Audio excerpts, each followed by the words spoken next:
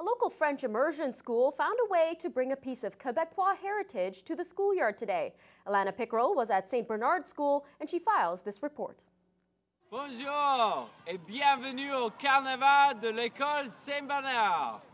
The frigid temperatures didn't stop the students at St. Bernard School from enjoying their True North Carnaval in celebration of French-Canadian culture.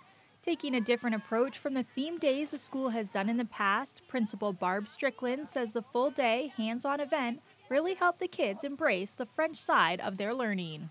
This year we wanted to incorporate the French culture, so we decided to have a Quebec Carnival, and so we called it Carnaval à St. Bernard, and it's Quebec-themed activities that we are doing at the school. Activities included snow sculptures, hockey, maple syrup taffy, and their own unique dogless version of dog sledding, to name a few.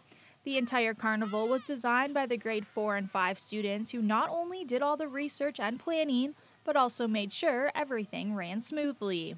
A lot of people look like they're really enjoying it and they're having a lot of fun. I think they're having fun too, and even if they weren't, it would be better than having to do work.